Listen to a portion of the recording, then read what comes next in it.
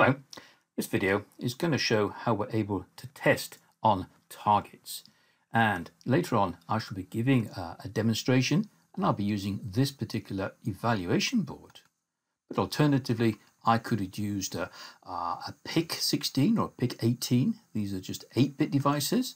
I could have used a 16-bit DSP.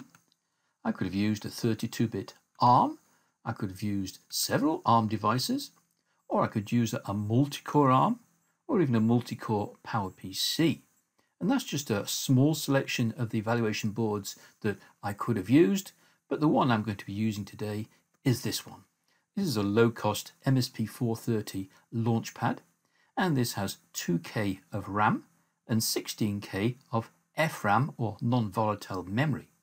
It also has a UART which is available via the USB port, and here we can see I've configured that to be COM port 12. And it also has an EasyFet debugger that I'm going to be able to use to download code to the target, execute, and then I'll be able to get data off the target. Now, here we have an example project that I use in order to check I'm able to first of all build an application, and then I need to download it to the target, execute it on the target, and get data off. This is basically my version of Hello World.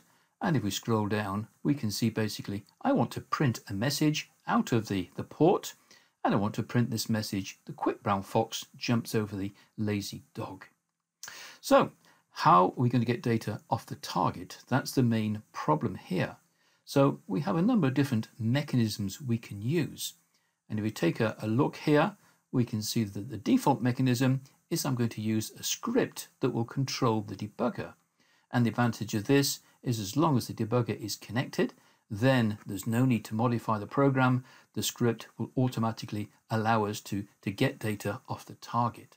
So let's go and execute this. So I've got a build that will run the make, and there we can see that's now built my executable.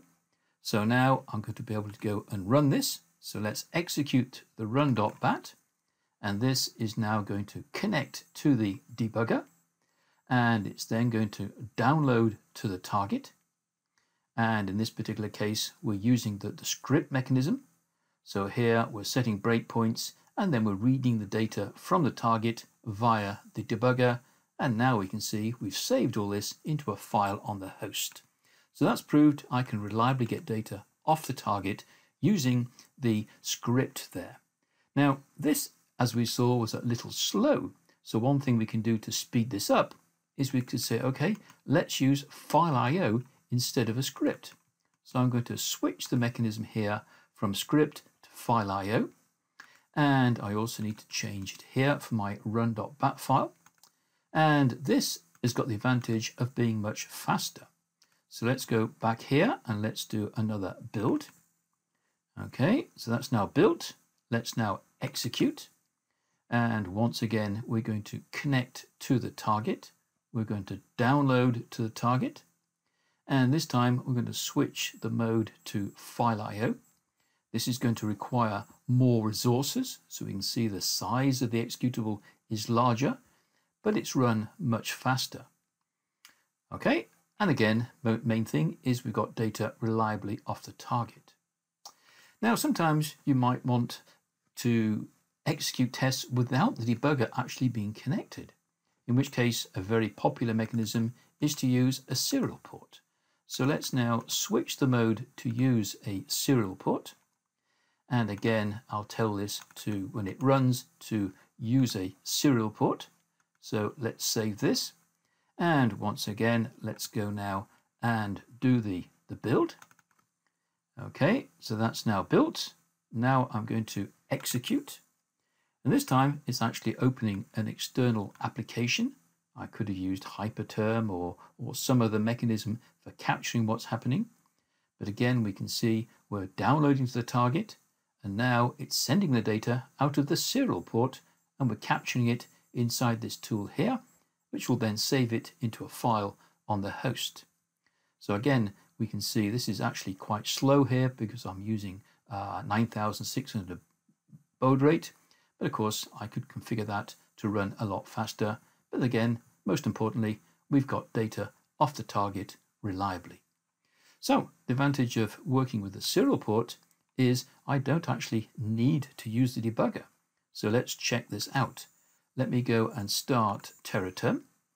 And inside TerraTerm, I'm going to switch the serial port to 9600.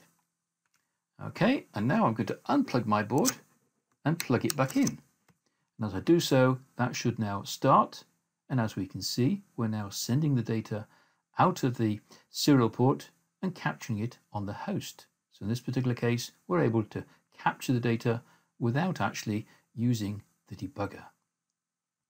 And there I could, if I wanted, save this information now into a file. Okay, so that's just a quick demonstration showing effectively how we're able to test on a target. And as we saw, we were 3 different mechanisms of getting data off the target, either using a script or file IO, or alternatively using a serial port. And if you'd like more information, then please don't hesitate to contact us at LDRay. Thank you.